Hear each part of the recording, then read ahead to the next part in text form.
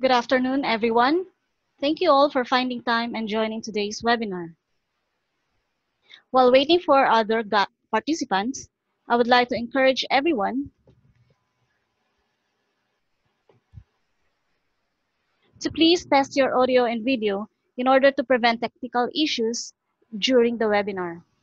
Please note also the guidelines of this webinar as flashed in the screen.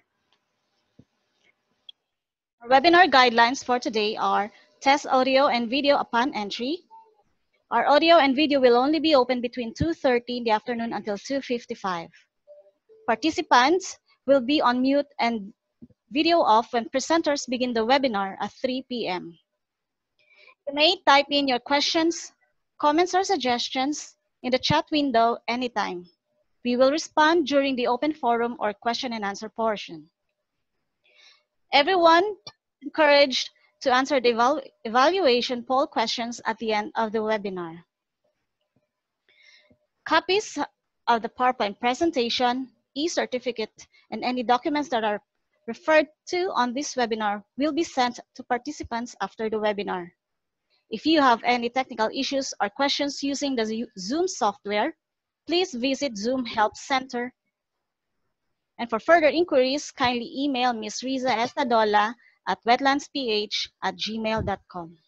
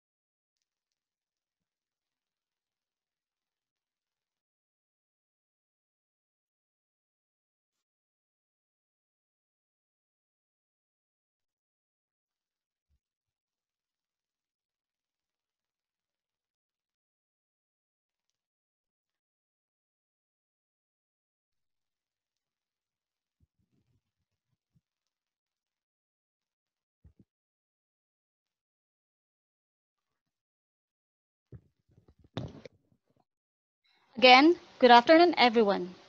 Thank you for joining today's webinar, and I hope everyone is doing well despite the world health crisis we are facing now. I am Shinrose Kabakaba, a program assistant of Wetlands International Philippines program, and I am your host for today. May I request you to please stay until the end of the webinar because I will give you details on how you can get your e-certificates after the open forum. So while we are still waiting for other participants, allow me to give you a brief background of today's activity.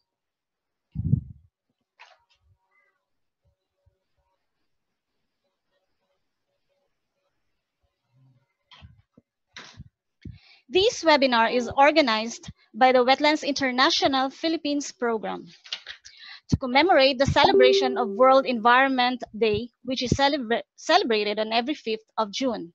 The theme for 2020 is Time for Nature. The World Environment Day would like to remind us that all food we eat, air we breathe, water we drink, and climate that makes our planet habitable all come from nature, sending us a message to care for ourselves, we must care for nature. We believe that it's indeed time for us to heed the voices and cries of our nature, from natural disasters, climate change, and anthropogenic exploitations. Thus, we are hosting a webinar that offers integrated solutions to coastal zone development using the power of nature, which provides a way to plan, design, and operate infrastructure where natural elements such as fauna and flora, wind and tides are considered, creating more benefits for nature, people, and the economy. It is an approach called Building with Nature. The title of today's webinar is How Can We Apply Building with Nature in the Philippines? And on behalf of the organizing team, I would like to welcome you all for this webinar.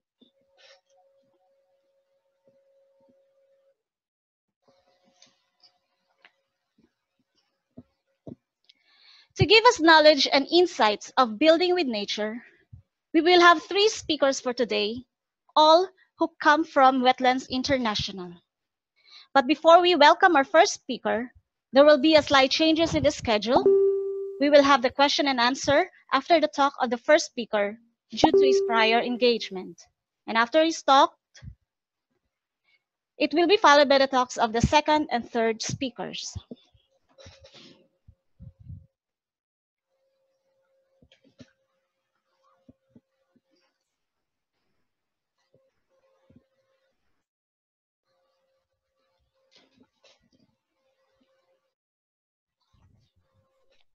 To delay no more, our first speaker is Mr. Peter Van Eijk.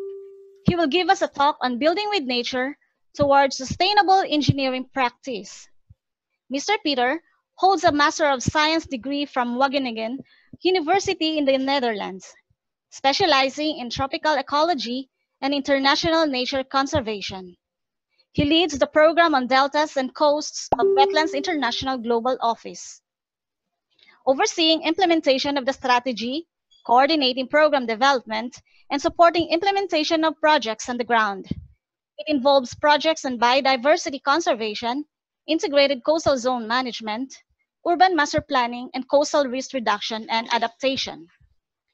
He was previously involved in freshwater and peatlands programs, supporting the development of conservation, finance strategies, and incentive mechanisms for community-based natural resources management.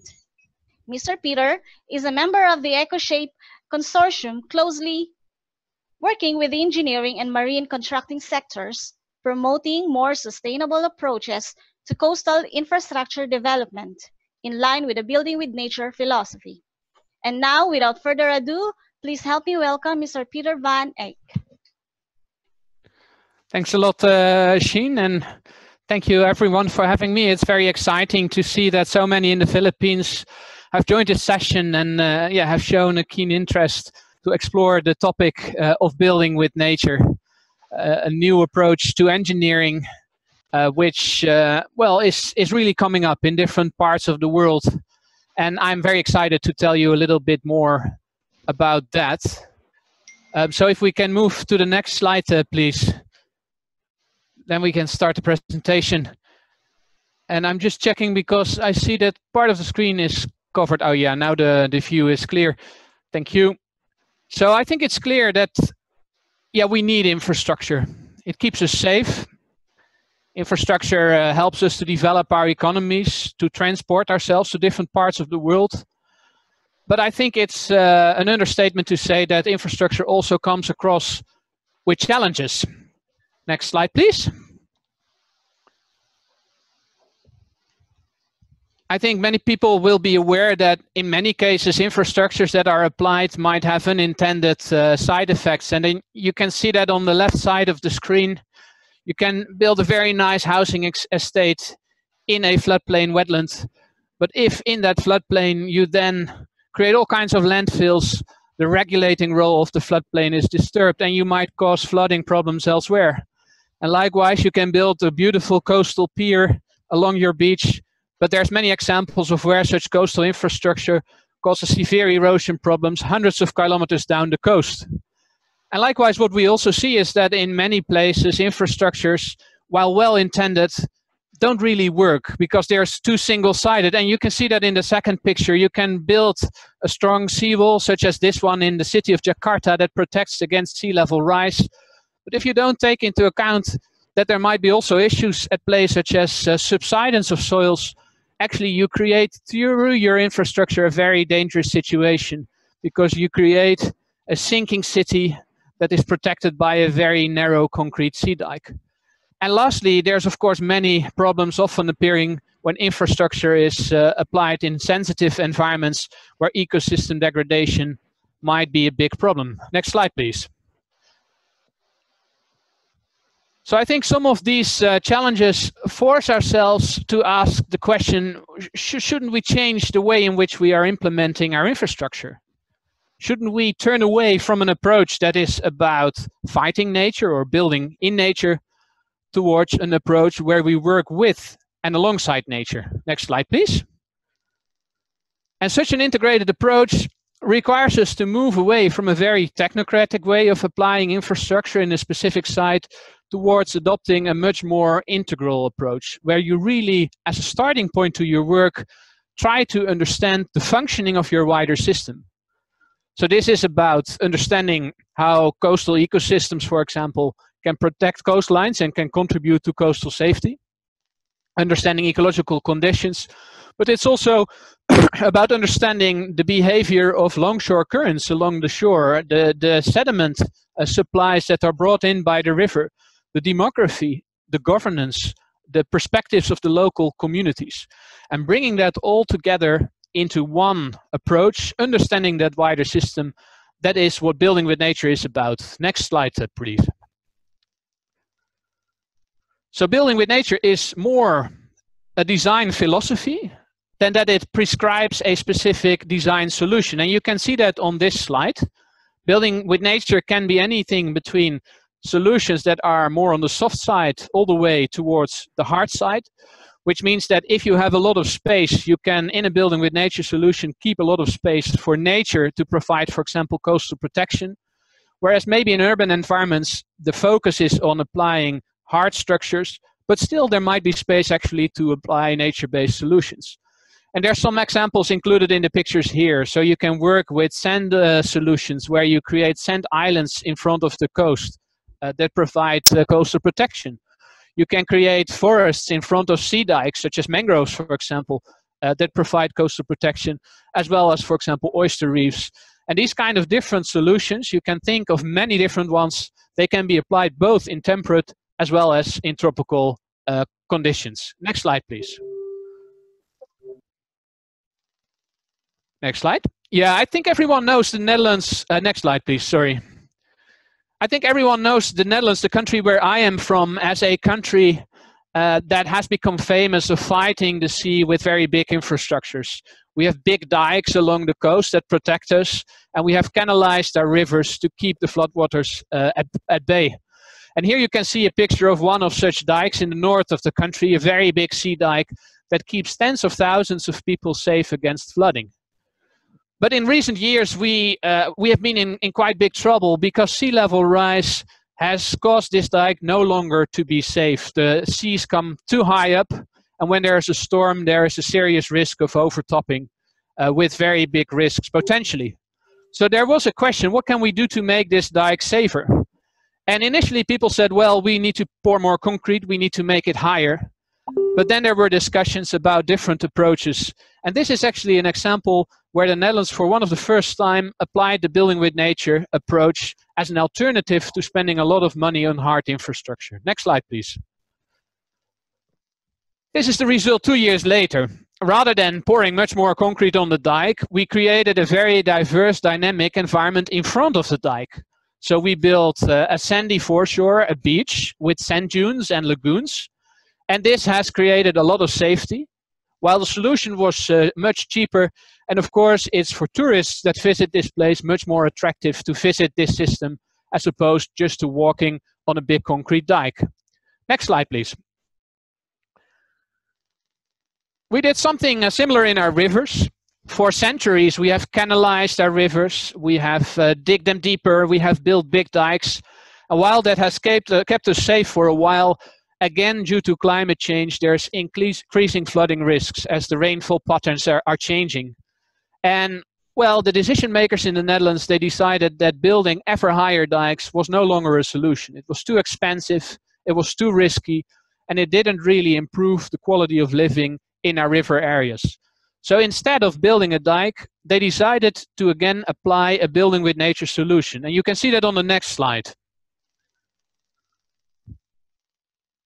What they did was that they actually brought back a lot of the former ecosystems along the river that had been converted in the last centuries. So they created parallel side channels in the rivers, they recreated floodplains, and those floodplains play an important role in regulating flood flows.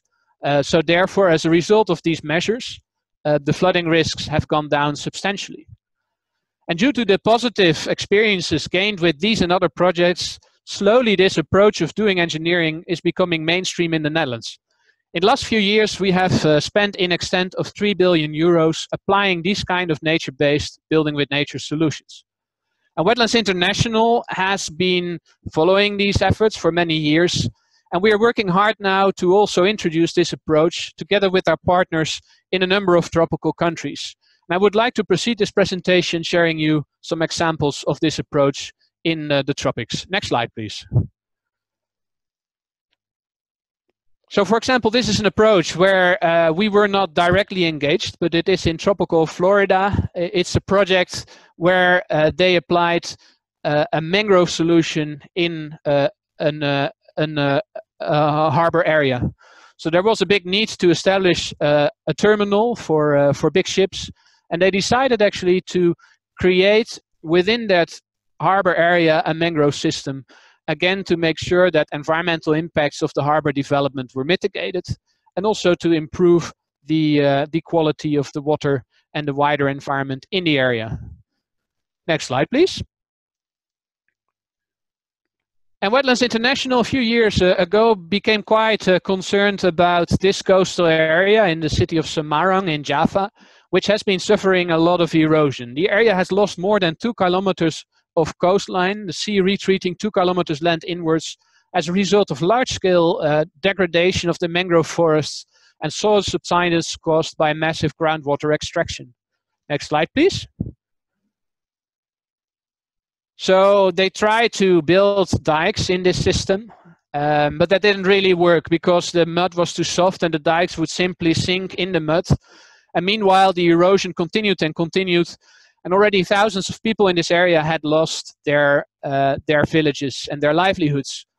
So together with the Indonesian government authorities, we thought it might be an option to actually apply a nature-based solution in this area.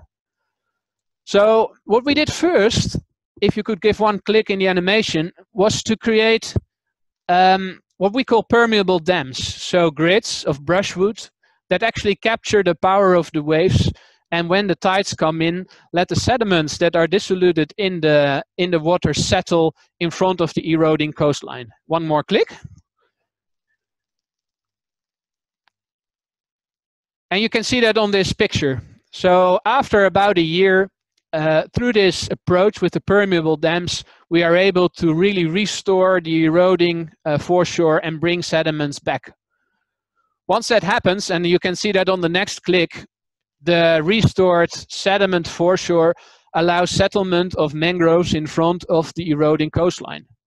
And what we've essentially done is we applied some engineering solutions to restore the sediment balance with allowing space for nature to come back and for mangroves to kind of fortify the foreshore. Next click. And then what we also did was that we, in the hinterland, worked with local community groups to support sustainable aquaculture development and support the development of a mangrove-based economy. And that has increased the income of local communities with more than 300%. So I think this is a very nice example of how we combine engineering with environmental restoration and sustainable land use in order to restore this coastline. Next slide, please. We've worked with local communities, with the government, and with engineering firms for many years, and are now slowly implementing these kind of measures amongst the entire 20 kilometers eroding coastline, really to fortify the eroding coast. Next slide. And we're now also working with the city of Semarang to actually bring this approach further to scale. So we have developed with a number of city planners an urban master plan where we try to accommodate the need for urban growth in Semarang with measures that bring nature-based solutions in the city and that restore the high-value coastal areas that are further out of town. And you can see that on this infographic. So we apply an approach where we use natural wetlands to reduce flooding risks, use the water retention function of those wetlands, and where in front of the coastline, we apply the permeable dams and mangrove solutions to create a very firm mangrove buffer that together with hard infrastructures provides protection to the city, and that allows climate change to be kind of mitigated as climate change appears. Then I would like, on the next slide, to take you to the other part of the continent. On the left, you see a picture of the city of Panama City in Panama. It's a city that lies in a low-lying coastal area with a lot of mangroves, and there's a lot of rapid growth. And the people in Panama City made quite a big mistake, because to accommodate the growth of the city, they created all kinds of urban and industrial areas in the floodplains of the river.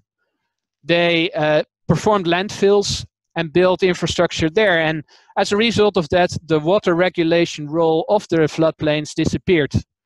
As a result of that, now every year 20,000 people experience severe flooding because the wetlands do no longer keep the floods at bay.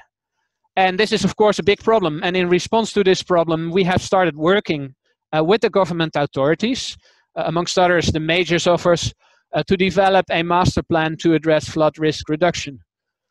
The essence of this master plan is that on one hand, we want to use hard infrastructures to reduce the flooding problems, but at the same time, we want to restore the flood protection values of the coastal wetlands that were lost. And that essentially means two things. It means that the vital environments that are still in place, the mangroves further to the seaside, that they are conserved. And we are also reducing the flooding risks by restoring some of the wetlands further inland that have disappeared a few years ago.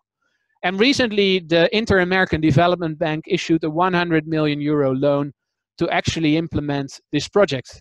And I think this case is quite interesting because it has a lot of similarities with some of the needs and the challenges that are also visible in Manila. So I think there's a lot we can learn from this case.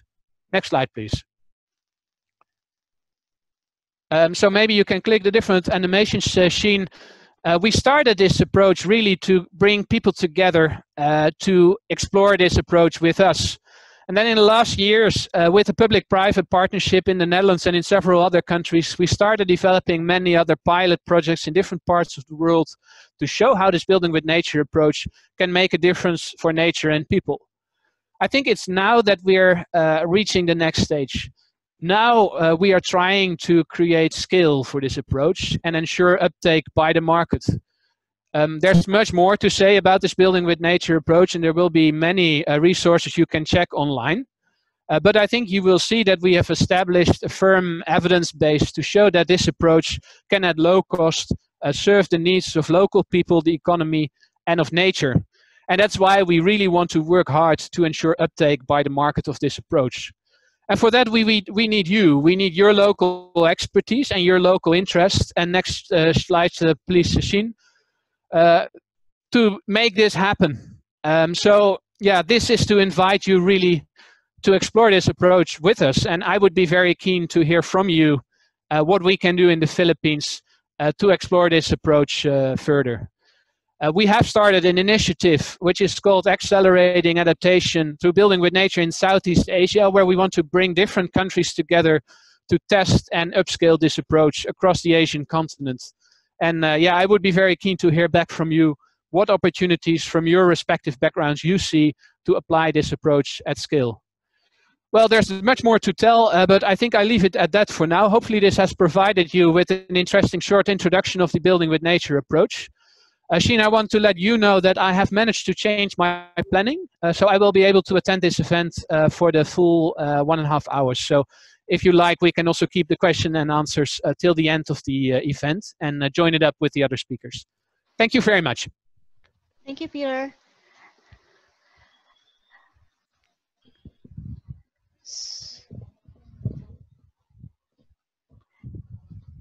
Okay, I mentioned earlier that Peter will only entertain the questions after his talk, but we will now move it on the open forum because he will stay with us.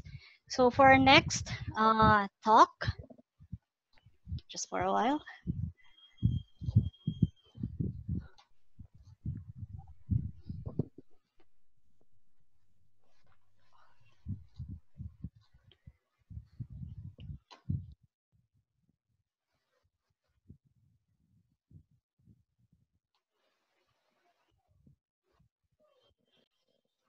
For our next speaker, she will be giving us a talk on building with nature in Asia, Philippines for disaster risk reduction. After her talk, she will share to us the beautiful video on birds of the Yellow Sea, a film produced by the Cornell Lab of Ornithology in New York, USA.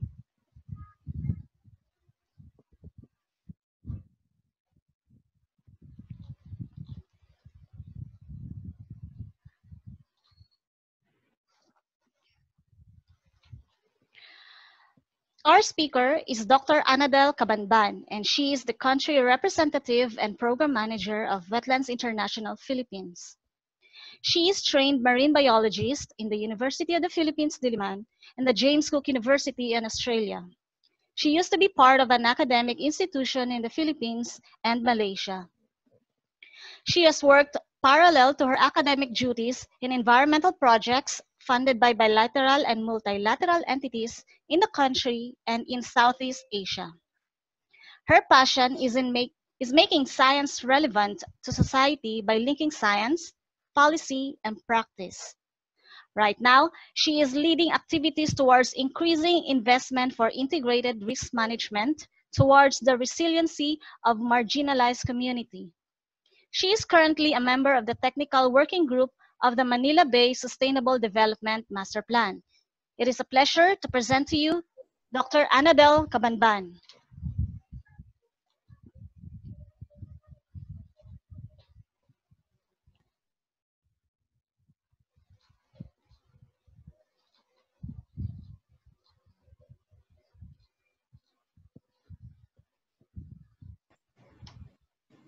Good afternoon, everyone.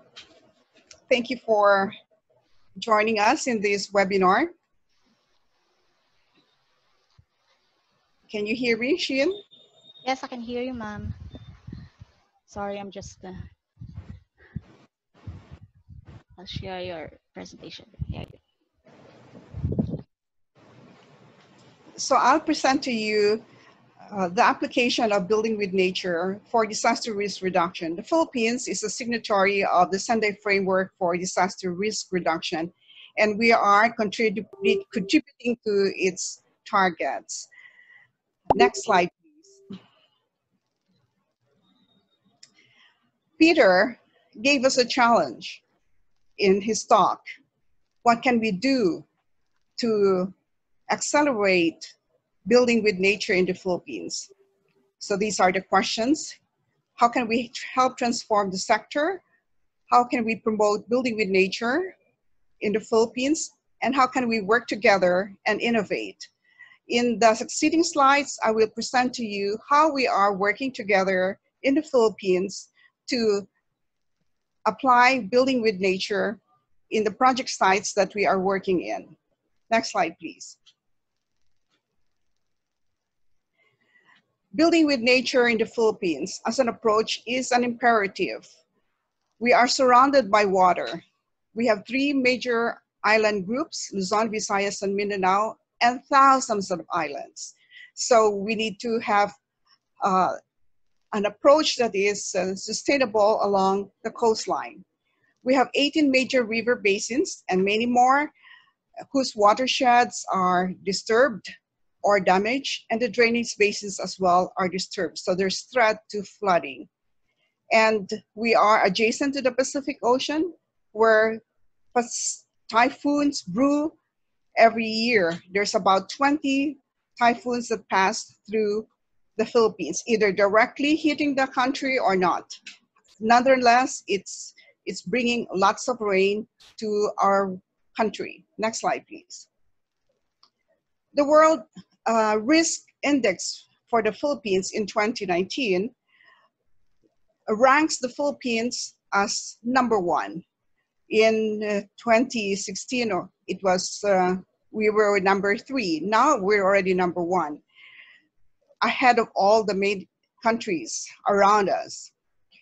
The World Risk Index is calculated as the exposure times the vulnerability. Exposure is the number of population in the country that is exposed to the nature events, this extreme events. The vulnerability is also a function. You can see the formula there at the bottom of the screen, and the link to the document that you can read more about it. So it's necessary for us, for the Philippines, to act in order for disaster not to hit us. Thank you. Next. Building with nature can be applied in 2 ecological systems, even 3 systems in the Philippines, but today I'm just going to present 2. One is on the river basin and one in the coastal ecosystems. You can see here on the picture the photos I've taken from the air on the Tacloban coastline, the river that drains into the Tacloban Bay. Next slide, please. For the river basin, we have applied bioengineering to reduce the risk to hazards. The hazards are landslides, erosion on riverbanks, and the landslides on both the slopes as well as on the riverbanks. So we're doing replanting of native trees as well as fruit trees in a strategic manner.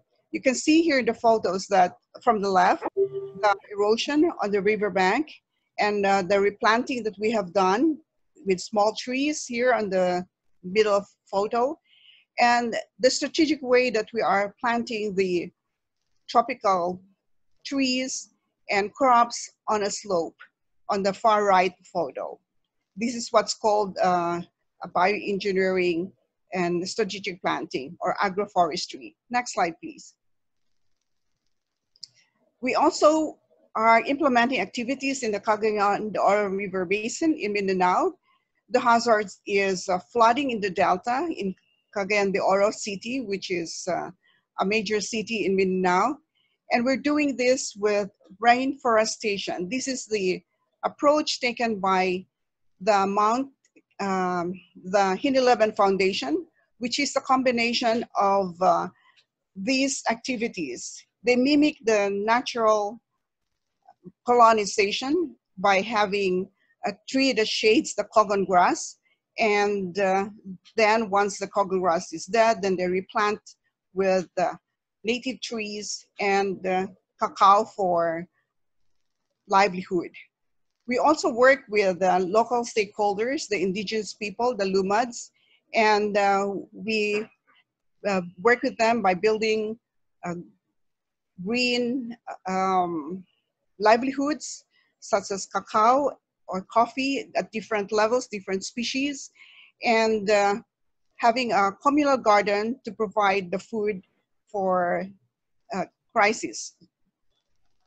And we're working with the Cagayan de Oro River Basin Management Council for payment for ecosystem services that will fund the rainforestation efforts.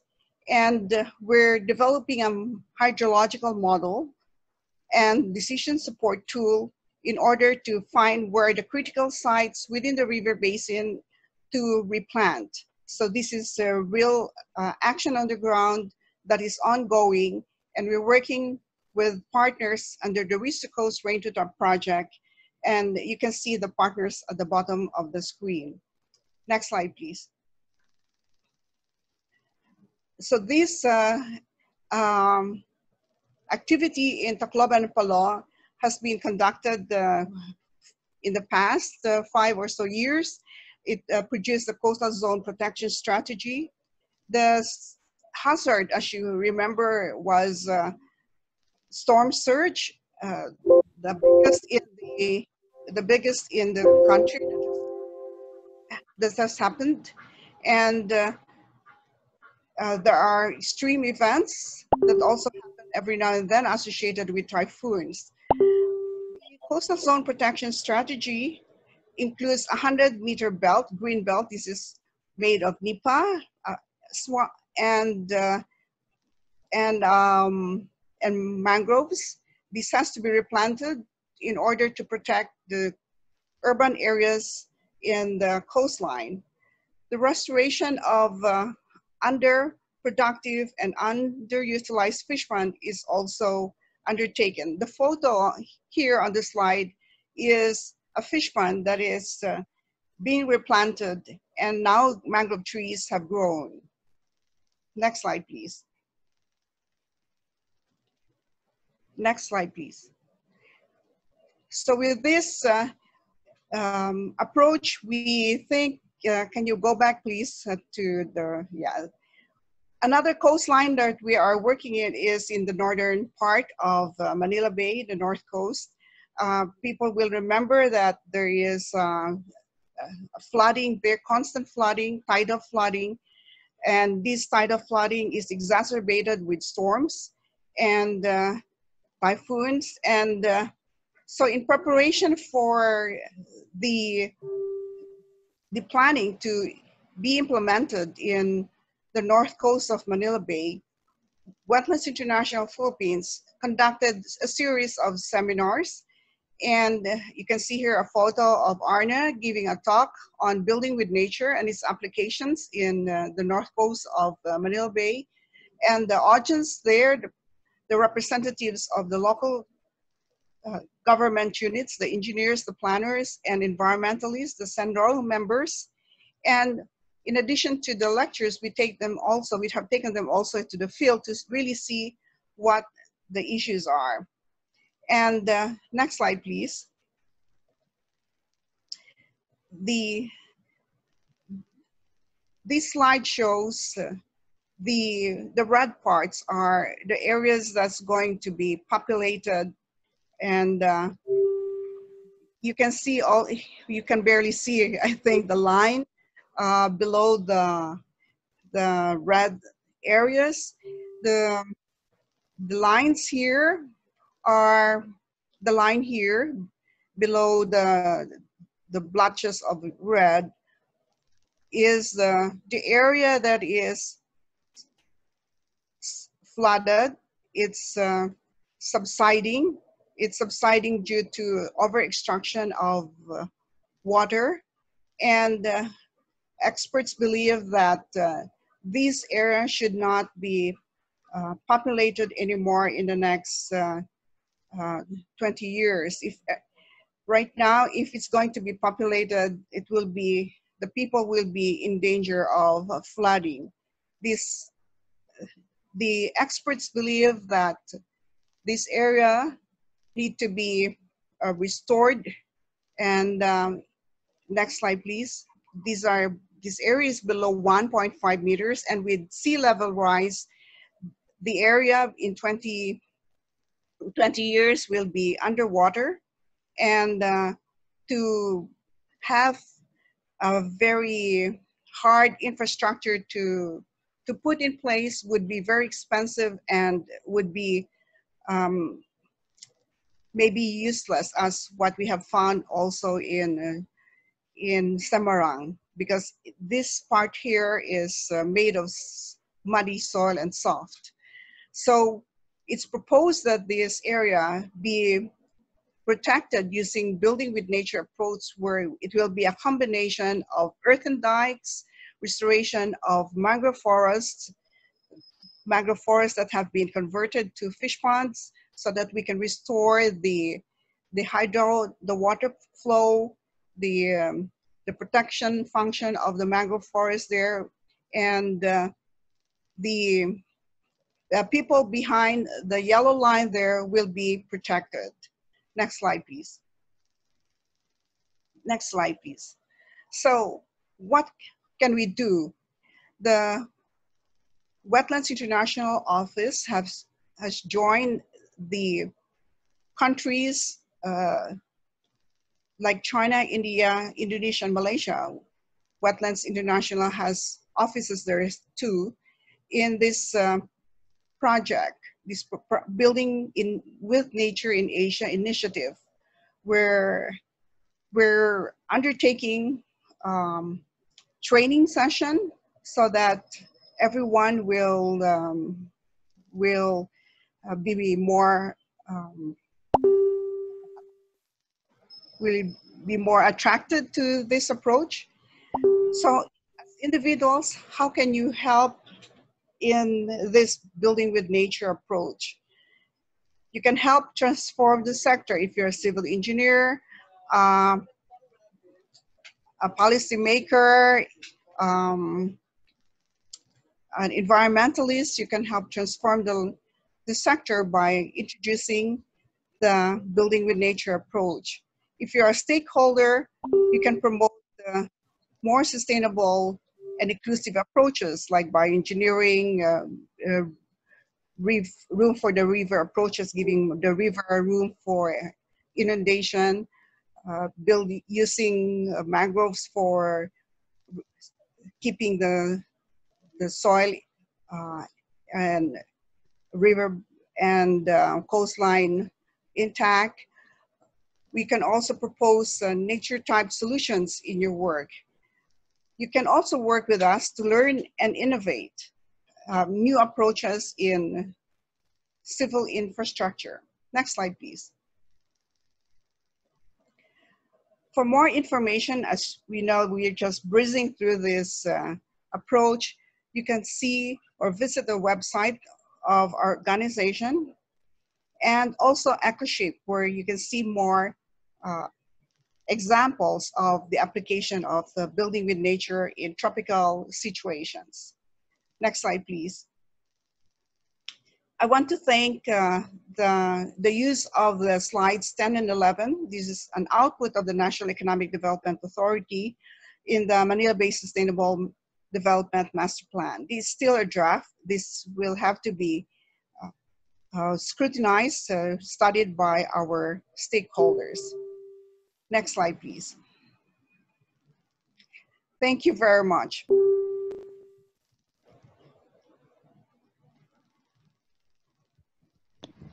So now I would like to invite you to an intermission. This intermission is a video of the East Asian Flyway. This video was prepared by a cinematographer and a photographer from Cornell University. This video will also set the scene for the next talk, which is the Building with Nature for People and Nature. Can you please roll this video? Thank you.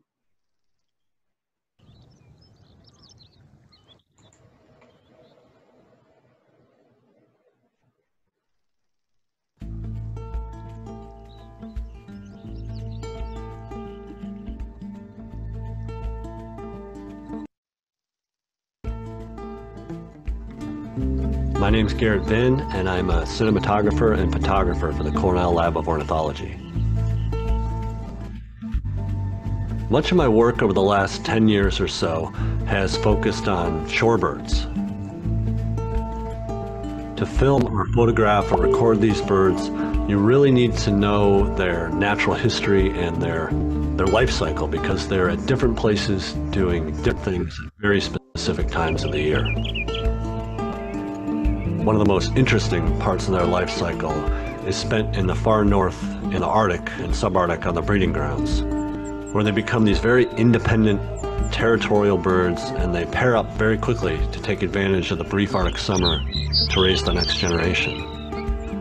The rest of the year they are in these wheeling social flocks, traveling the globe on long-distance migrations.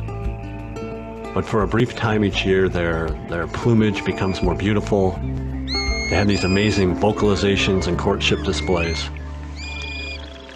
And they work together as pairs for the purpose of raising their young.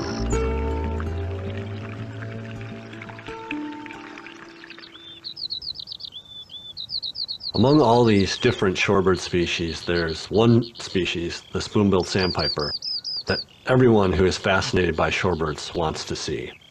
Historically, it's been one of the hardest shorebirds to find.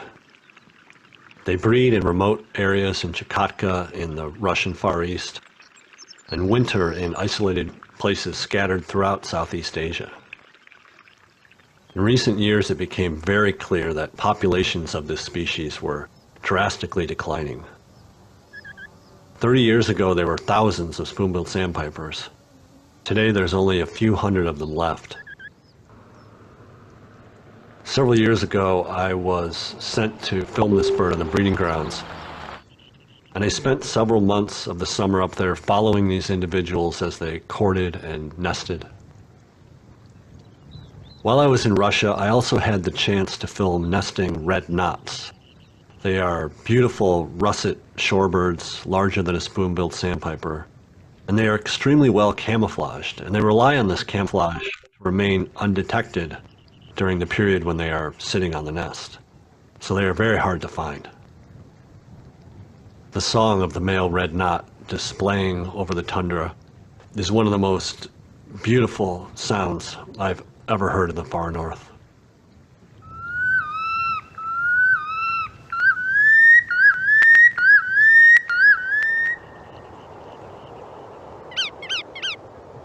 The champion of all these long-distance migrants is the bar-tailed godwit, particularly populations of bar-tailed godwits that nest in Alaska.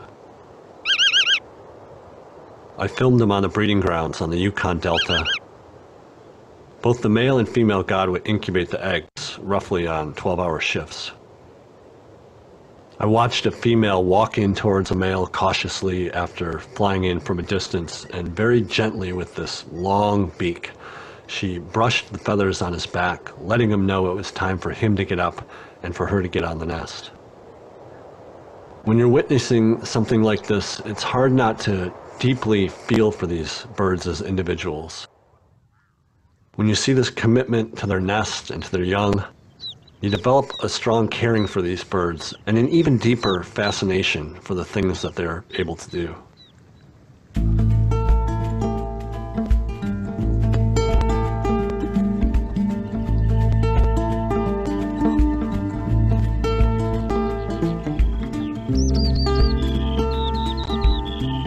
When shorebird chicks hatch, they are able to feed on their own immediately. They are never fed by their parents. At birth, they have really well-developed legs and feet and beaks. The most important things for them when it comes to moving around, staying safe, and feeding. And they grow very rapidly. One of the most fascinating things about these shorebird chicks is that they're not led south by their parents. As soon as the eggs hatch, or shortly thereafter, the female migrates south, leaving the male to care for and lead the chicks for several weeks before he also departs and heads south. Once these tiny birds fly and they've put on some fat, they will head south on their own. Unlike some other bird species, shorebird migration routes are innate. They aren't learned from their parents or from other birds. They're etched into their DNA through tens of thousands of years of evolution.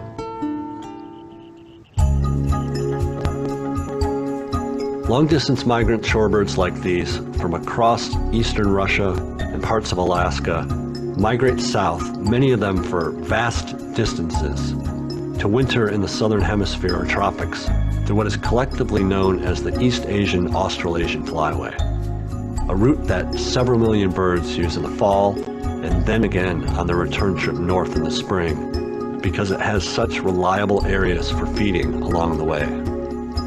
Most of the individuals for many of these species go through the Yellow Sea, and for many of them it is their only stop on their northward or southward migration. 36 species of shorebirds in all use the wetlands and intertidal mudflats around the Yellow Sea during parts of their migration. The sea is bounded by the Koreas to one side and China to the other side, and its vast intertidal mudflats are extremely productive for marine life.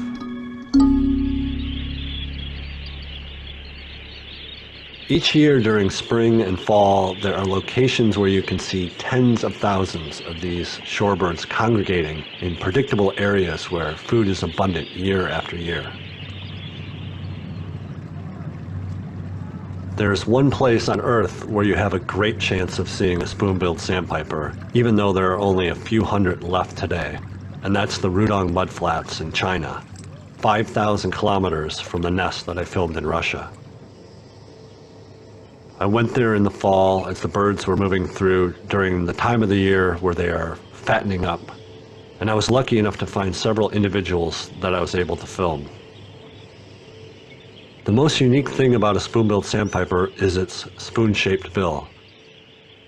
It primarily forages in the soupiest of mud, where its flattened bill passes easily from side to side, and it uses its bill tactily to locate food items in the mud.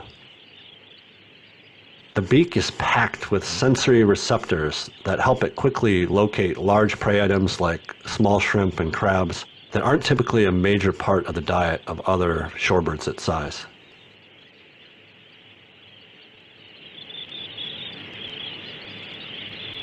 Many of these shorebird species are specifically evolved to take advantage of certain types of prey that are seasonally or locally abundant. And you can see this specialization just by looking at their unique beaks. It's easy to look out at mudflats and think they are all the same and they all contain the same types of organisms. But like any shell fisherman knows, you go to the places where you have the best chance of finding the most food in the shortest amount of time. The coarseness and types of sediment, the salinity, the currents, the available nutrients all play a role in determining the abundance and types of organisms found in the mud. And for the spoon-billed sandpiper, the Rudong mudflats, fed by sediments from the Yangtze River, create the best conditions for the type of organisms they specialize in catching.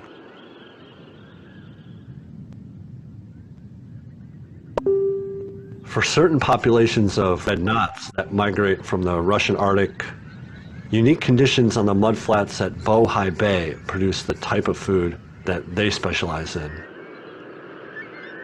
The red knot's beak is kind of a mid-length beak. They're not probing very deep into the mud or skimming things from the surface, but feeling just an inch or so into the mudflat to the depth where small bivalves congregate. And they have a large gizzard that they use to crush shells very efficiently and process them.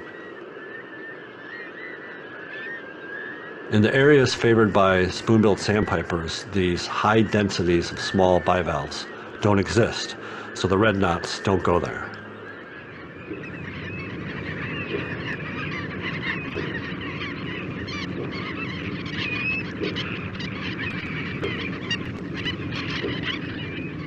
The bar-tailed godwit makes one of the most impressive migratory flights of any bird. They depart Alaska in the fall and make a 7, 8, 9-day non-stop flight over the open Pacific Ocean to New Zealand.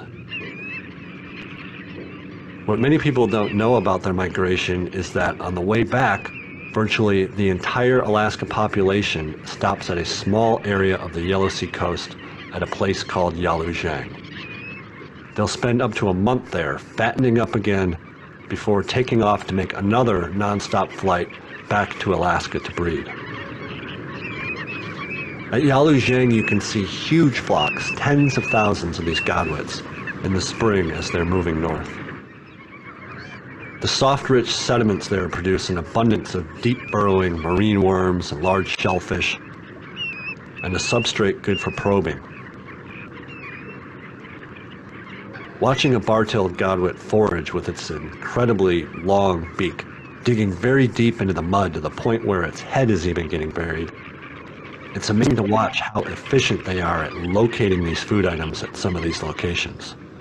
They're able to locate and swallow many, many prey items in a short amount of time. In order to efficiently put on fat and in order to complete their migrations, these birds are relying on mudflats with dense food concentrations. Tens of thousands of years of evolution have determined that this place at Yalujiang is the place where they can find the most food in the shortest amount of time.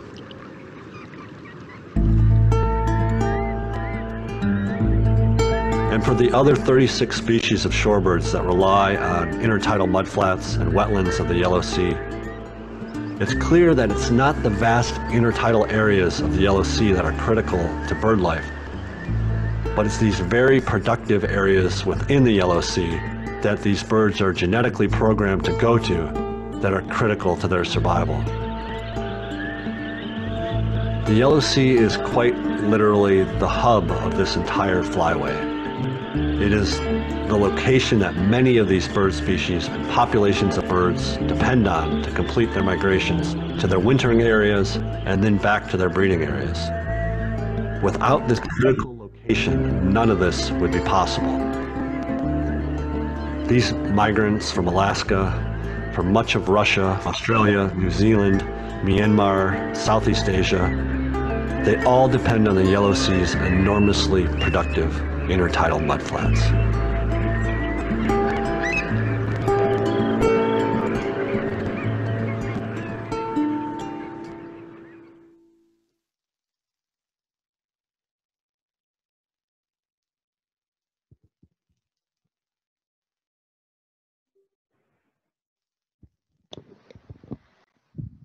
Thank you so much, Dr. Annadel, for the fruitful knowledge on building with nature in Asia, plus the wonderful video. Before we proceed to our next speaker, I would like to remind everyone to answer the evaluation poll at the end of the webinar. Only those who answer the evaluation will receive a certificate of participation. For participants who are not able to register at Zoom meeting, but are viewing on FB live stream, you may request the evaluation poll and submit to wetlandsph@gmail.com and look for Ms. Riza Estadola.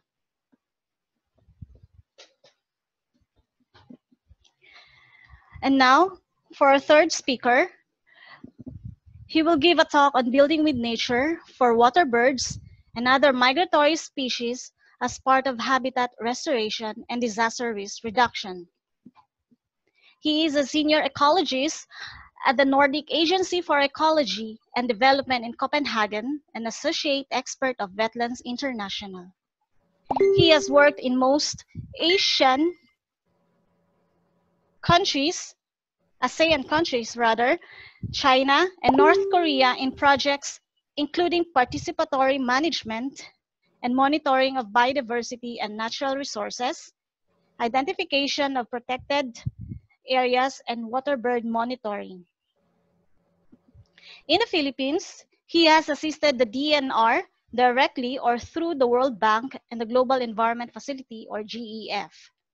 He also assisted communities and local governments in disaster risk reduction planning and projects, and also in developing the Coastal Protection Strategy for Tacloban and the Sustainable Development Master Plan for Manila Bay. He is one of the co-founders of the Wild Bird Club of the Philippines. Please help me welcome Mr. Arne Jensen. Good afternoon,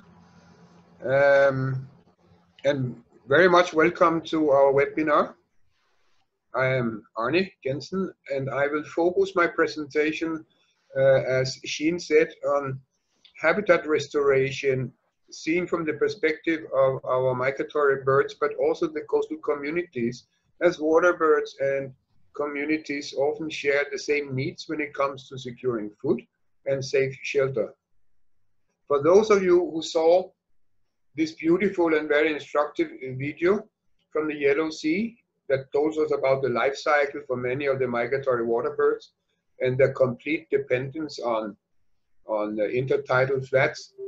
Let me just say, when we start these slides, I will just summarize them and focus a little bit more on what we technically think we can do in restoration of intertidal areas. Let me also say that when you looked at the video, many of the birds you looked at is as much Filipino birds as they are Russian birds or Australian birds.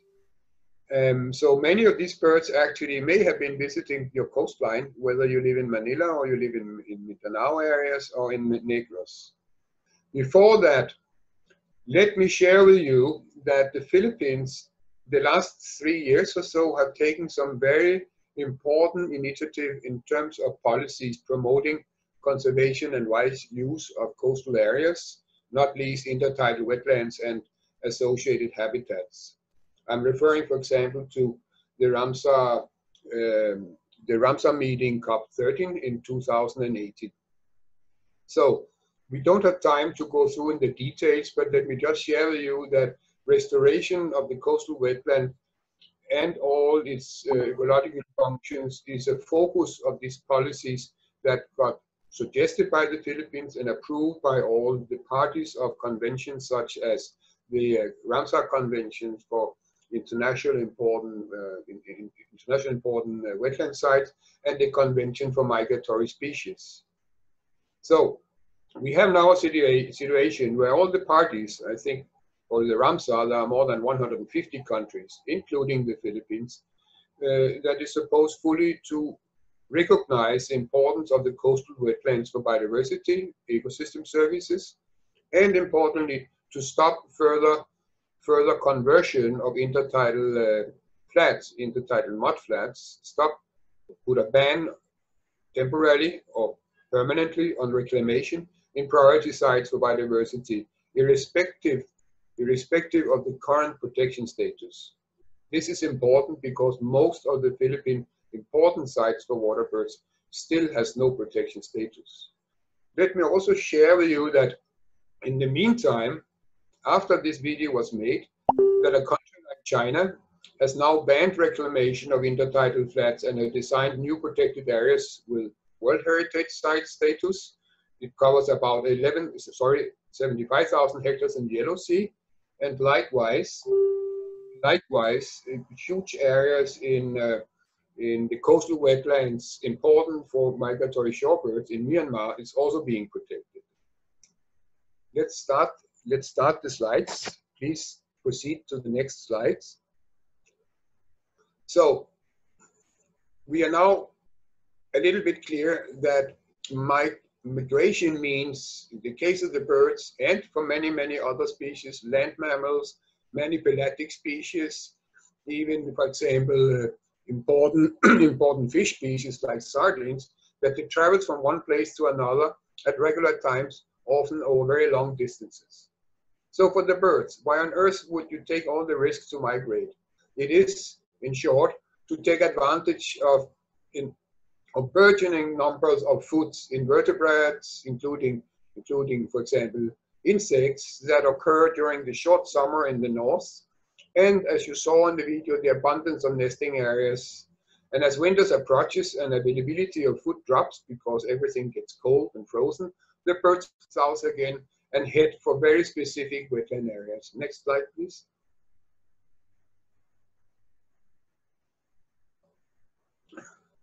This is difficult to see, but roughly it says that the Philippines, together with 21 other countries, belongs to the East Asian Australasian Flyway. You can see it circled up there in the top What you cannot see is all the important dots. And each dot is more or less a result of the longest monitoring series, environmental monitoring series we had. That was initiated by Wetlands International. You know it here in Asia as the Asian waterfowl census that takes place every year in January. And later on, it has been supplemented by the partnership of the East Asian Australasian Flyway Secretariat, that together with governments and NGOs and academia is making additional monitoring. This is very good. For the first, because it gives us an idea as an indicator, how is it going with protection and management of wetlands. A wetland without water birds has a problem. A wetlands with many water birds suggests that there is a very good ecosystem functioning.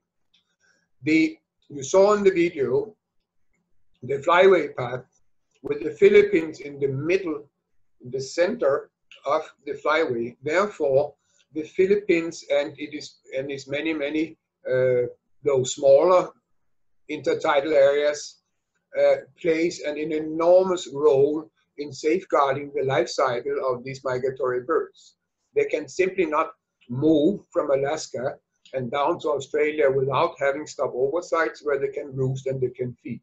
So what we see in the Philippines of water birds is either they are on a stopover, may last a few weeks or months, refueling, getting fat so they can continue to fly, or they are in the overwintering areas.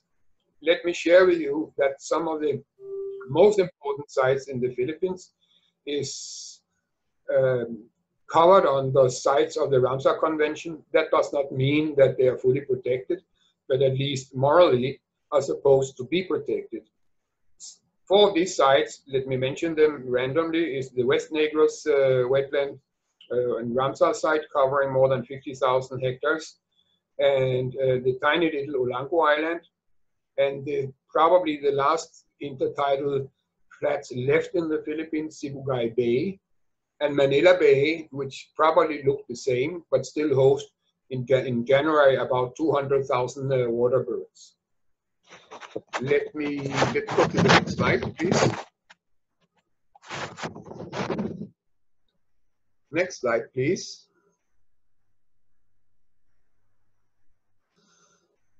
So we have roughly about 50 species of water birds that are migratory. But importantly, if we want to steer management and protection and recognizing that the coastline is not just one habitat, but several habitats, each supporting each other's, like the coral reefs, the crest of the coral reef, the sandbars, the shell banks, the mud flats, the shallow seagrass areas. It is all together maintaining the life cycle, not only for migratory birds, but also for many coastal people. That is where they find their food, and humans and birds largely have the same reference for species. Unfortunately, the picture is a little bit blurred. So on top, you're supposed to see a lot of birds, and below, some of the things they eat, like shellfish, fishes, worms, a few examples. Next slide, please. So what is the situation? There are very big problem because the conversion of tidal flats. There's no law in the Philippines and in many other countries to protect by habitat. If you had a habitat protection law, you would not face this problem. So to give you an idea, populations of migratory birds mirrors the decline in habitats and mirrors the decline in fishery of Manila Bay. Currently, of 18 international important populations of water birds, 11 are in decline, and that is the same as measured elsewhere in the flyway. The differentiation of the problems you can also see in the design of the peak, as you saw in the video. Some are very small peaks and require one type of habitat. Another species like the one up to the right top, the Baltic godwit, has a very long peak full of sensors where it can find delicious, nutritious worms, for example.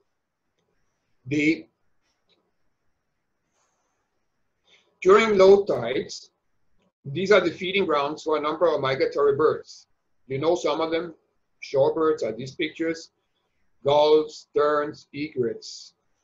But these are actually also the same area important for disaster risk reduction and the same areas important for local people's food security. Next slide, please.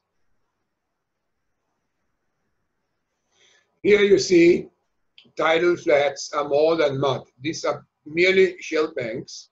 This is a picture from the south coast of Bulacan. Next one. And to look more in details, you can see which are actually the globally endangered greater nuts. You also saw in the video. They are standing right on tops of shell banks where they're eating various forms of small bivalves, including tahongs. And in the background, you can see the interaction by the natural mudflats and shell banks together with natural mangroves. These are Abyssinia mangroves. You can see the root network, which is keeping some of the tidal areas in place.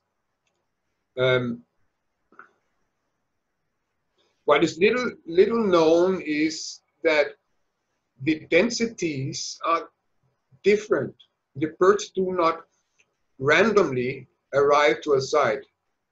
Migratory water birds do not have a map.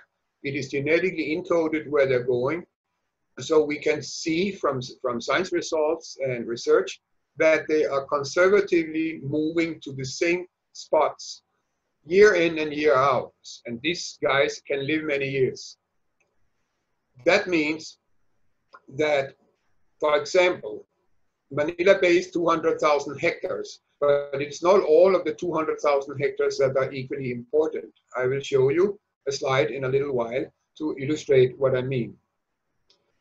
Again, using Manila Bay as an example, because we have Wetlands International together with IUCN Netherlands in collaboration with BMB of DNR and with using a lot of people science for many volunteers, bird watchers, experts, not necessarily from the academe, but experts by interest and knowledge, including from Philippine NGOs, were able to pull together this document.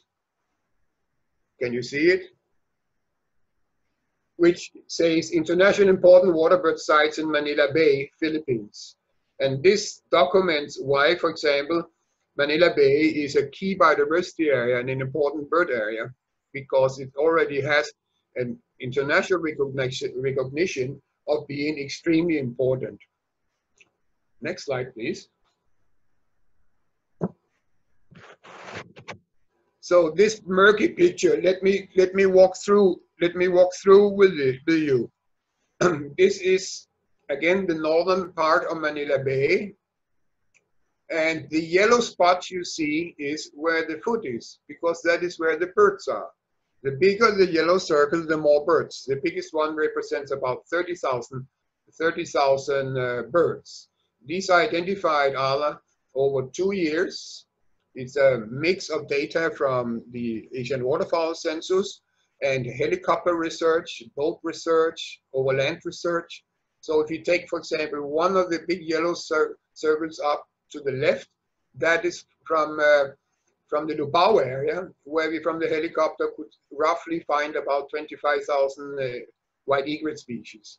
Where other of the coastal spots directly mirrors the distribution of sandbars, of remaining mudflats.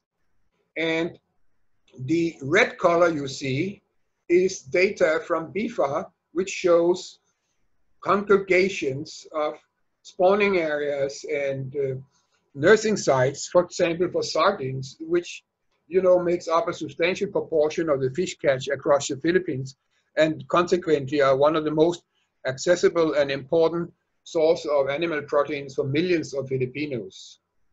So we see here the linkage between the habitats. Unfortunately, again, I'm using Manila Bay as an example. We could also have taken from Davao or elsewhere. But let me continue in Annadel Bay as an example. Over the past 40 years, we have lost about 80% of 44,000 hectares of the tidal flats. We had at least 5,000, and now we're down to a little over 1,000 hectares, at least before the development of the new airport. So this loss has massive ecological and biodiversity conservation consequences. And we can see that the tidal flats plays an enormous important role for the life cycle of migratory water birds, and also the adjacent shallow waters for the cycle of fish species such as your migratory sardines. Next, please.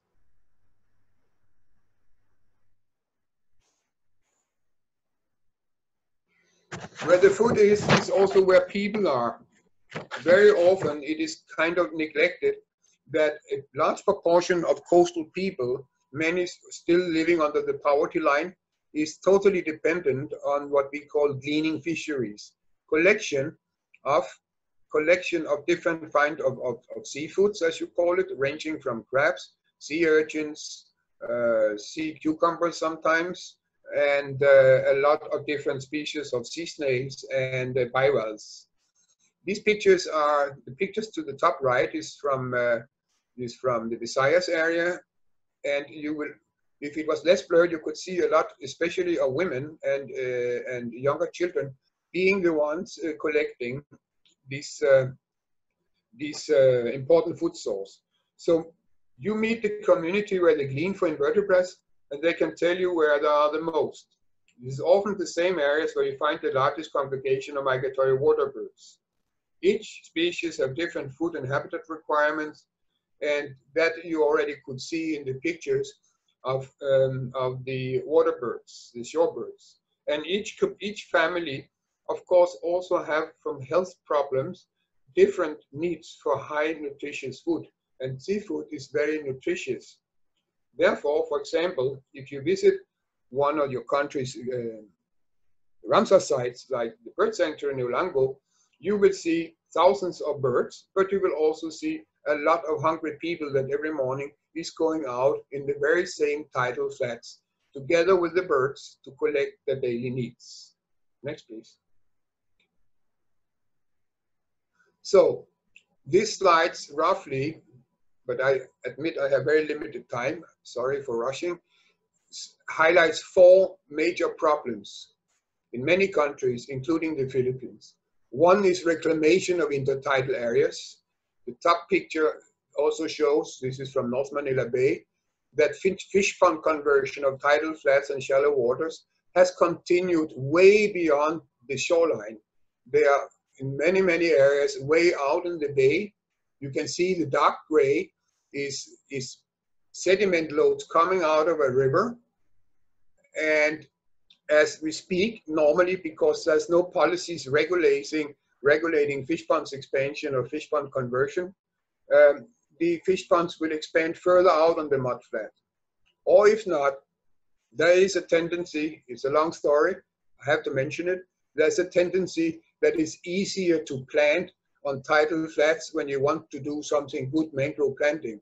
It's actually afforestation instead of restoration. You are converting one habitat into another. But this has consequences. If you look at the lower picture to the left, you see a mudflat which currently has been planted with single mangrove propagules, and over time this will grow up as a dense barrier wall.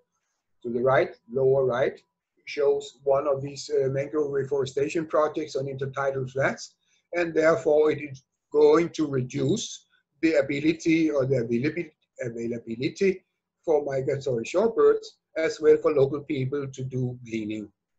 The last problem is what I can call insufficient wetland management.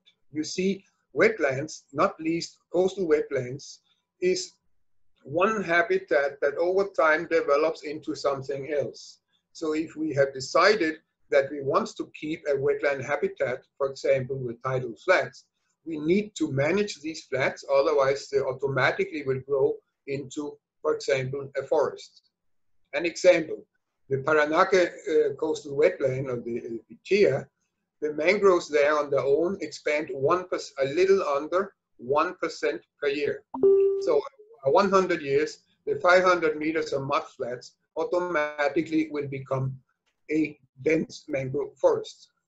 But wetland management is not really being experienced, and as there's little experience on it, we have a tendency just to let the wetland areas be.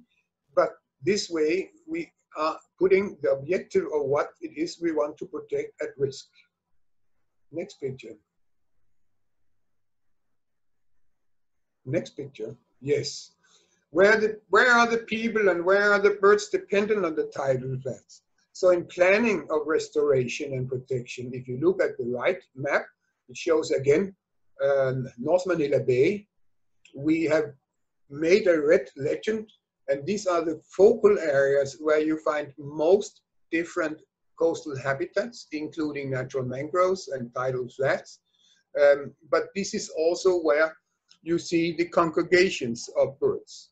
Roughly, you can keep 2/3 of the migratory waterbirds in Manila Bay, around 165,000, if you protect 8,000 hectares of Manila Bay. So that is a little around, I think, about 5% of the bay, and that is where restoration and protection is utmost important if you want to keep the diversity. Next, please. So among the good practices, we think, is to keep shallow foreshore areas and tidal flats, because it reduces the velocity of waves during storms, and it also allows productive ecosystems and biodiversity to flourish. I call that the first line of defense. It is also a good practice that in land uses, before you do anything, that you have identified the most food productive and biodiversity-rich areas, for example, for gleaning fisheries for marginalized communities and for feeding areas for migratory birds. If you look into a typical comprehensive land use plan of any local government in the Philippines, it is very stringent in the fishery part, but when it comes to the biodiversity part and other zoning, it is kind of still missing. The third one, for which you cannot see the whole text, that is what I call the third line of defense, is inland earth dikes that are easy to maintain because they allow the intertidal system to flourish, and it can also involve people in the whole construction and maintenance of these earth dikes. Next, please. So these I will just summarize the red text. What we have been discussing in the Manila Bay planning, but I think this can be used in many other places, that we need to rethink the way we want to execute disaster risk reduction and recognize that we need Mother Nature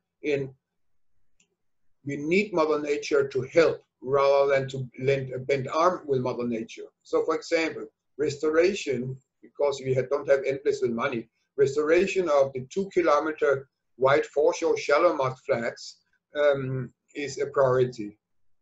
And we have in the Philippines a very interesting, unique situation, namely there is a surplus of dredging materials coming from the rivers, mostly because many of the rivers not anymore have room as it used to. It cannot anymore meander and deposit its sediments along the riverbanks, so it moves straight out in the Manila Bay. So in many areas, there are ongoing expensive dredging projects, and nobody knows where to put the dredging materials.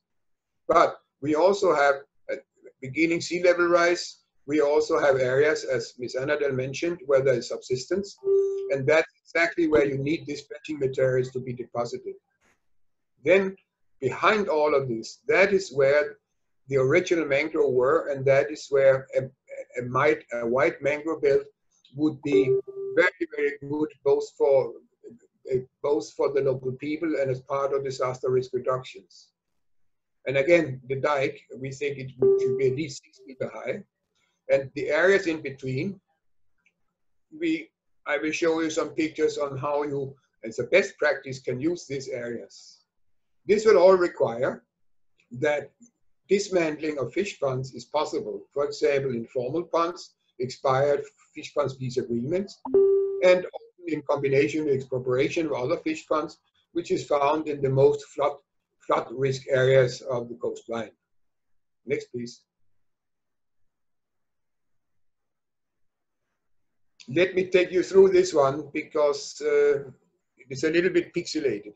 So here we took an example from Bulacan, this from Cabanban, and played around.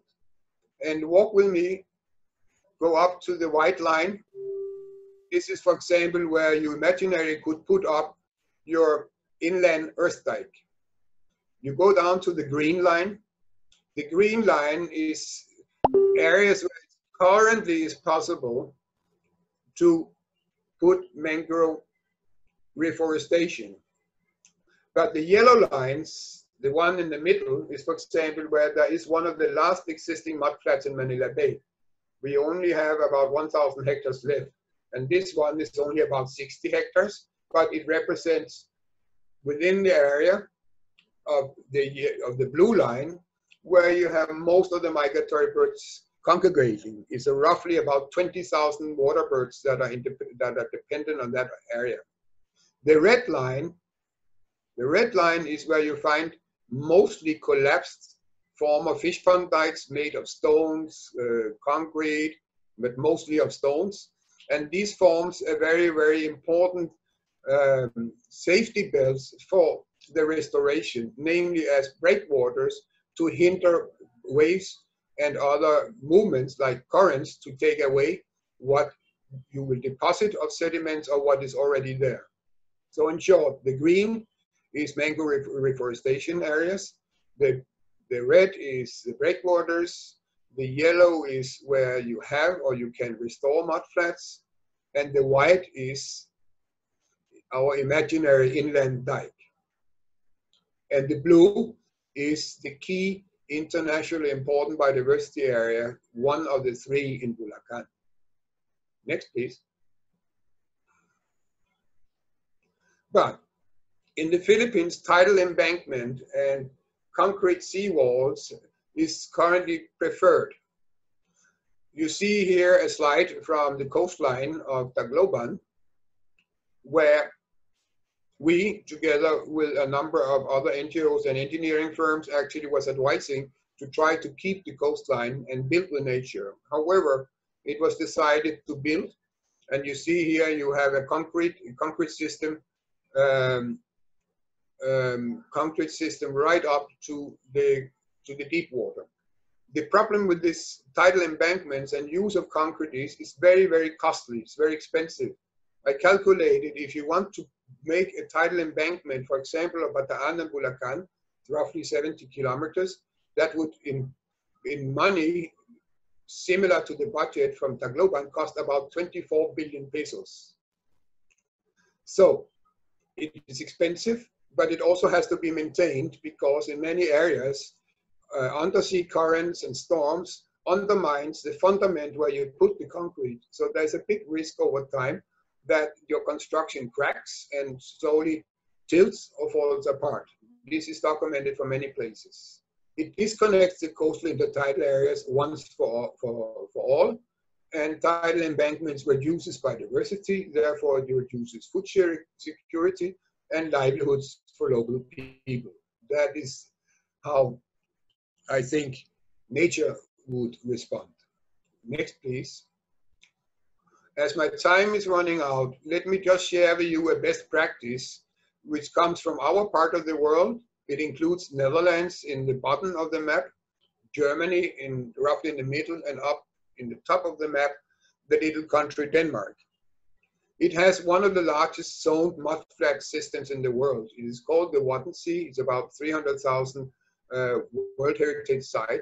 And what makes it unique, and this is something because it works, that could be copied in many countries, including the Philippines. It has a zoning that includes that developments such as port and airports is put in one place. a fish take and a no fish take zone or mussel production zone is there to be implemented. And there's a huge zone also for migratory birds and marine mammals, and there are tourism areas. Roughly, if you look at the map, you can see that the shallows is along the left violet line. So anything to the left is deep water, but the shallows are left. You can also see green areas, which is roughly where you find some of the mudflats, and adjacent dark colors is also that. And what you cannot see is up in the north, that where the marker is right now. This is actually where where the coastal dikes is. They are not out at the shoreline; they are deeply inland. Next, please. So here is just some small shots on what does it then look like when you stand in a area, a huge wetland area where you haven't put up tidal embankments. You see the whole foreshore is left for nature. On the left side you can see, but it's more than that. There is even water bodies behind, and these water bodies can be used and are used both, as you see, to host hundreds of thousands of water birds. But importantly, during time where we have storm surges and so on, and we have problems with floods, these white areas is actually also retention dams, where if you have a storm surge coming from the sea, you can open up and store water, or you can close the dikes, and the area serves as a retention dam for flood water coming from inland. Next, please. So, what is good for birds is good for people. That, I think, is clearly seen in many, many areas. When I have been traveling around in East Asia, including the Philippines, I have noted, I have seen the most smiles where people feel safe, where people have access to animal proteins, for example, for all the life forms in the tidal areas, the intertidal flats. And it also makes people happy because they feel safe. I would like to say that many areas today has been converted to privately owned lands or fish ponds. So one solution to protect people and birds is a new way to do disaster risk reduction, a new way to protect nature and biodiversity. We need to see the local people and the LDUs and private landholders together to get the knowledge that each of them plays an important role. It is not just the foreshore area managed in principle by, for example, BIFA, DNR, the LDUs, but it's also the many salt pans and the many fish ponds behind where these birds fly in during high tides. So there is a great positive challenge in thinking 3 in 1, namely safety, food, and biodiversity. The presentation will now end with a tiny little homemade sequence, the only one we ever have, from a beautiful little wetland area. This is actually, again, here from Luzon. Sorry, people from Visayas and Mindanao. But it just shows how beautiful the nature is in a country like the Philippines, and it shows the interactions between mangroves, tidal flats, local folks, and migratory birds. This is from Bulacan, from your coming international airport.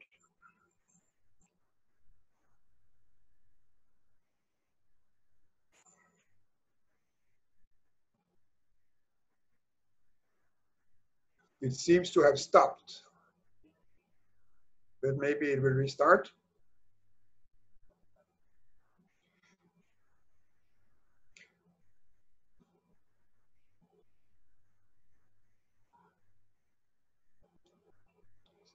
So what you see is the original the original old mangrove forest is typically dominated by the white mangroves, which is called Abyssinia.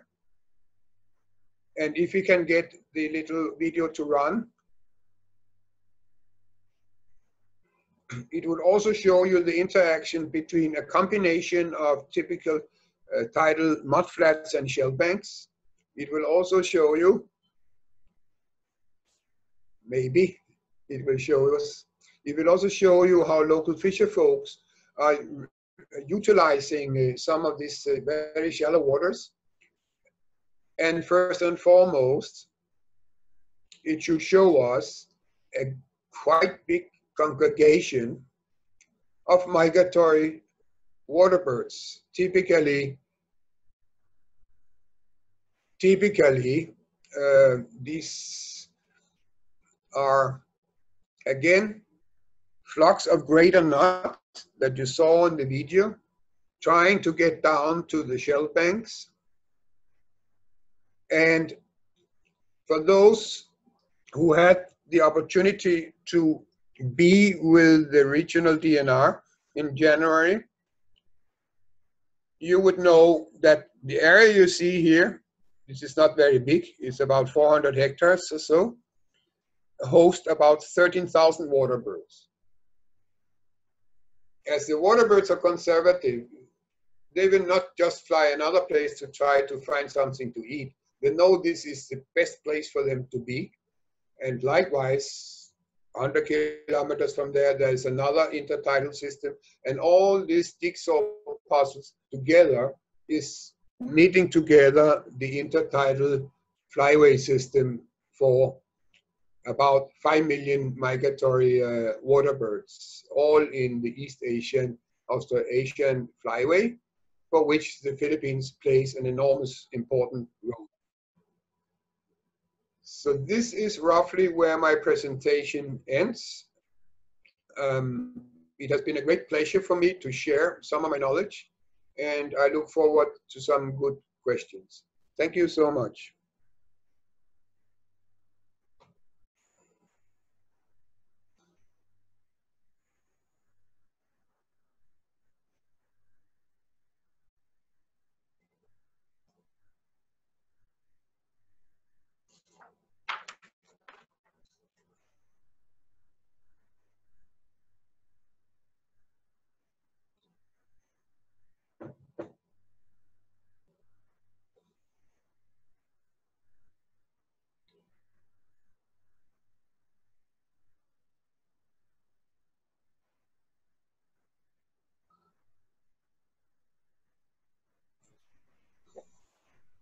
Thank you very much for the presentation, Arne.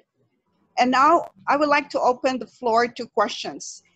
We have received several questions, so without much ado, we'll proceed with the questions. So since we're running out of time, yeah.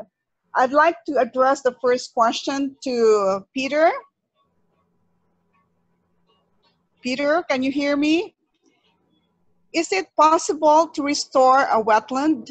This is a question from Hanilin Onji. Is it possible to restore a wetland? Peter, can you hear? Yes, I can hear you. Is it possible to restore a wetland? Well, that's quite a fundamental question. The answer is yes and no, I would say.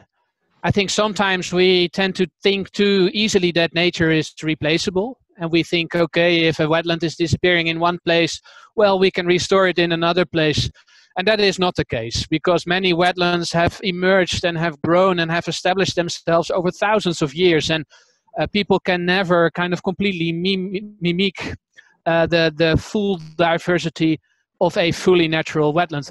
So my recommendation is that if there is in some place a high value wetland, you should at all time try to keep it intact as much as possible. But then, of course, there are many places where we have already lost our wetlands, where already many years ago we turned them into wastelands. And there, with interventions, for example, following the building with nature approach, there is a lot that you can do to bring some fundamental wetland values back into your system. And we have seen that in the Netherlands. The Netherlands is a very heavily utilized country, and we've lost most of our pristine ecosystems. But with some efforts, you can actually bring nature back. So there was a Building with Nature project in the Netherlands where we just last week got one bird back who's breeding now in our country that was lost 60 years ago as a breeding bird to the Netherlands. So it shows that actually by restoring nature, you can bring a lot of values back into your system. Thank you, Peter. The next question is somewhat related. What is the scientific approach in mangrove planting, not the usual mangrove planting along the coastal area, which yielded very low growth rate? I can answer this very briefly. The scientific approach to mangrove planting is using the restoration principles. Wetlands International has come up with a document to plant or not to plant. You can download this from the website. We have also prepared a poster to make this a lot more understandable to the general public. In essence, you can plant if there has been mangroves there in the past. You cannot plant in areas where there are no mangroves. You cannot plant where there are seagrass beds, or you cannot plant on seagrass beds. It will just kill the seagrass beds. You need to plant in areas where it receives water from the sea as well as water from the rivers, because mangrove species thrive on estuarine areas. There are species, though, that thrive on very high saline water. This is the next point I would like to say. There are species that are suitable for seaward locations. There are species that are suitable for landward locations. So it's not an easy task. So I would suggest that you please download, or you contact us and we send you the document for your reference. I just shared the link to the publication in the chat box, so everyone can access it there. Thank you. Another question for us newbies.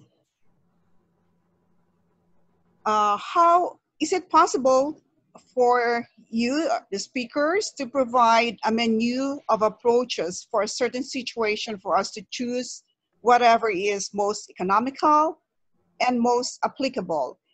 So maybe Peter and then Arne. Yeah, absolutely. We are working with a partnership of universities and NGOs and private sector engineering firms. And actually, they are working now together to build such a manual for you. Annadel already referred to EcoShape, which is the unit that coordinates this effort.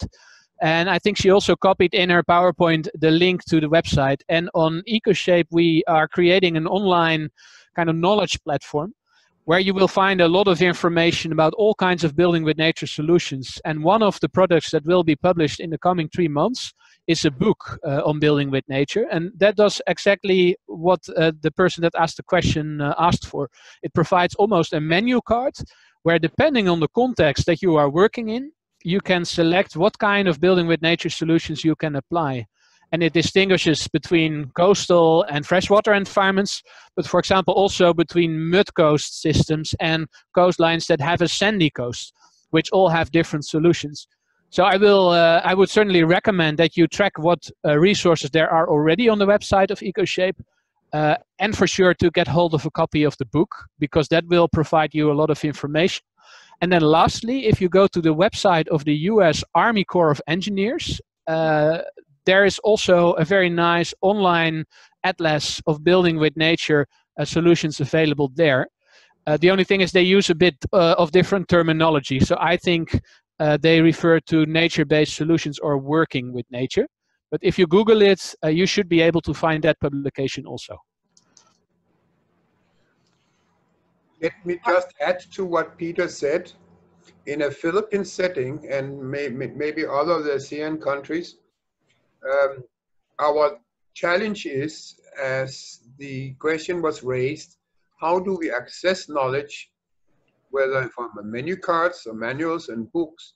And the second thing, which I think is very crucial in a Philippine setting at the least, namely, how do we get the different departments responsible, for example, for flood mitigation and for coastal management, more interested in learning? That requires a revisit of the curriculum at the universities. So when we are saying flood mitigation, that the menu that can be in new good books with a lot of knowledge is also a little bit of requirement for new generations of engineers. So every time local people, that's my experience, for example, from several of the cities I learned in, local people has kind of given up. They just refer to the different departments. And if there is no driver to learn more alternatives, including nature-based solutions, as Peter mentioned, we are kind of trapped in a loop of lack of knowledge. So these two things for me, my experience goes hand in hand. How do we get a change in the curriculum? How do we get, therefore, the policy flows from the top to the bottom in the departments interested and driving, that actually building the nature becomes equally recognized versus the more traditional engineer solutions? The last question on my list is, for MPAs where infrastructure is not allowed, hard infrastructure that is, what is the best nature-based approach in mitigating increase in sea level? May I ask Peter to respond to this, please? Yeah, well, while the detailed answer of that would lie in the local conditions. So to answer that question, you would really need to understand the local system and what is exactly happening and what you can do within that system to counter sea level rise. What we do see in more general terms is that actually mangroves under certain circumstances, not always, can actually keep at bay sea level rise. And the reason for that is that mangroves play an important role in catching sediments and thereby laterally building up the soil. And of course, they also deposit a lot of organic materials like little leaves and branches that also help building up the soil. And researchers have shown that under certain circumstances, particularly if there's a lot of sediment input from rivers, actually mangroves can to a great extent grow along with sea level rise. So the general answer to provide to you is to make sure that you keep space for mangroves so that they can continue to play this buffer role, or you bring mangroves back into your system. And I think another general recommendation is to be very careful not to promote large-scale infrastructure development in intertidal areas, because maybe now it looks safe, but in the future it might not be the case anymore. And this is actually one very expensive lesson that we have learned in the Netherlands. A lot of our economy is actually concentrated in the lowest lying parts of the country. And as a result of that, many of our assets are at risk from sea level rise. And we're spending a lot of money currently actually to keep us safe. While if we would have done some smarter planning 50 or 100 years ago, we would have been able to save tens of millions of euros of investment. Thank you, Peter. That's a very important point. We should learn lessons from the Netherlands, from your experiences. Now, for the last question for today, is a question for Arne Jensen. Yes. You said a while ago that one of the main drivers to decline of waterbirds is planting mangroves. What is your viewpoint on some organizations that practice planting mangroves to protect and sustain nearby low-lying communities against calamities? It's a very pointed question. Yes, it is. I will try to do a very specific answer. I tried to say during my presentation that what many areas are experiencing and where research shows that it may not be the best idea is we do the easy one. We do afforestation on tidal flats. But we shoo away from going back to the old mangrove line and trying to reforest, as Annadel said, where the mangrove was. This way, we have not wisely thought about local people's need, as I tried to illustrate, for daily subsistence food, because if you plant a very densely monocropping outcrop, in this case a single species mangrove as dense as toothpicks, people cannot enter this area anymore. And it also creates, in my view, documented by research work, a false sense of safety. Do we plant on the intertidal flats because we need more safety? If so, we need 3.5 kilometers of new mangroves foreshore just to reduce about 50% of the velocity of the waves. In the Philippines, in general, we do not have 3.5 kilometers of shallow areas. So most areas you go to, you can make 100 meters or you can make 200 meters. And this is where you really have to reconsider your investments, because there are billions of pesos available, whether from international and local government and NGOs.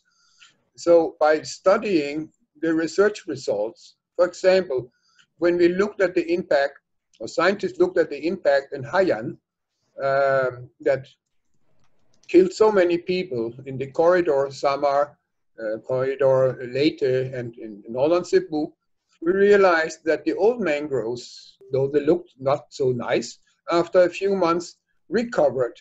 But most of the planted mangroves, the single species mangroves, put in foreshore of where the mangrove was, they died. So apparently that species that everybody would like to plant is not very sensitive to typhoons. So the lessons learned is we can save a lot of money to go back where we already have policies in place, for example, to reforest, to restore the old abandoned fish ponds where the mangrove lines was.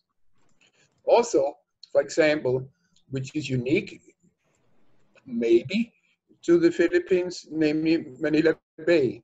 It has a big problem in land subsidence because the many thousands of hectares of fish ponds, among other factors, have led to over-extraction of water resources. So if you visit the coastline, you will see where the mangrove was. There is now 1.5 meters of waters. So the attempts that has been done to plant there will not work. So if you add all the knowledge provided by the scientists, it is a very best practice to go back and try to re-establish the old mangrove forest line and shoo away from trying to plant where the mangroves probably cannot survive.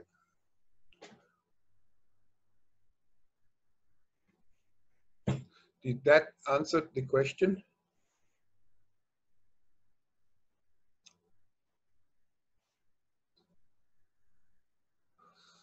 So it is, let me just add, it is the diversity of the intertidal system that gives all the benefits. It is not just to try to make intertidal systems, which are represented by several habitats, into just one habitat. It cannot work. Otherwise, the nature had made it only one habitat. Okay. Thank you, Peter, Arne, for answering the questions. I'd like to turn over now the floor to Sheehan.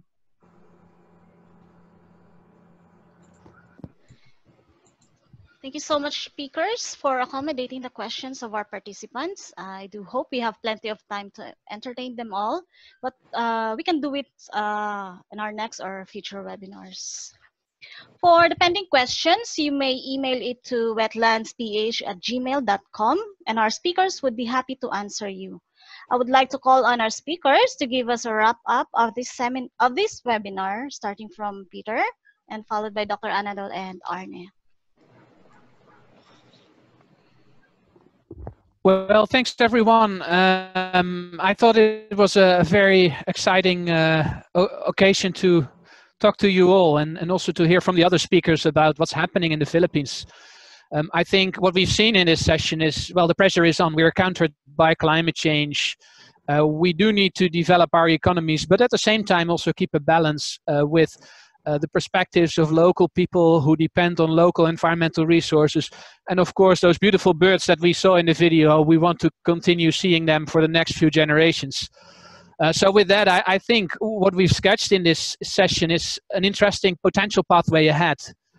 Bringing back together all these different perspectives and working with people from the local government, from the national government, with NGOs, and of course the local people on developing and designing future scenarios for developing our coastlines and river systems. Well, I would be very keen to think along with you, and yeah, I hope to get the opportunity to visit your country once more in the near future, and well, see what is possible and see how between different countries, including my own, we can continue to learn from each other and exchange experience.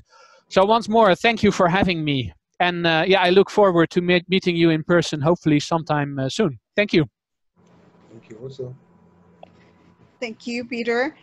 I'd like to say that this has been a very good webinar. There is some feedback from our participants, and we are looking forward to building on what we have done in the last 5 and 10 to 10 years, and build more with our experiences with the global office and our neighbors here in Asia under the Building with Nature in Asia project initiative.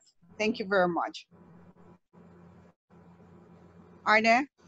I would say thank you very much. I understand that the people who has been listening to us comes from a wide part of the society, different people, different government agencies, and I hope that we have inspired you with some of the solutions, and also with some of the options that you have to visit more information. It's difficult in a short time to express complicated matters, but the complication of the matters is often in trying to pilot. We hope that we, together with LGUs and communities, can find some good areas where we can pilot more than we have done so far, to show and showcase that building with nature is the solution, especially if we want also to consider food security and a scenario after the coronavirus where money will not perhaps be so easy available. For the Manila Bay thing, the master plan is not yet finished. We think that it needs perhaps a little bit more adjustments, which is typical for all kinds of plans. But importantly, that this kind of plans will be implemented as a collaboration between science, government, and NGOs. Thank you so much. It has been exciting to prepare, and I hope that I will have opportunity to see and talk with some of the participants, of which I know that somebody is kind of the frontliners in managing and protecting the Philippine coastline. Thank you so much. Thank you, Arne. Thank you, Peter. We look forward to seeing you here in the Philippines. Thank you, Dr. Annadel. Thank you again, Arne. Okay, so that concludes our webinar. Thank you, everyone, and we appreciate you being here. For e-certificates, may we request the participants to please answer the evaluation poll after this reminder. For those who were not able to register at the Zoom meeting and are only viewing using the FB live stream, please type in your full name, affiliation, designation, and email address in the comment section. Request and submit the evaluation poll at wetlandsph@gmail.com. I will be flashing the reminders so you can see the email address.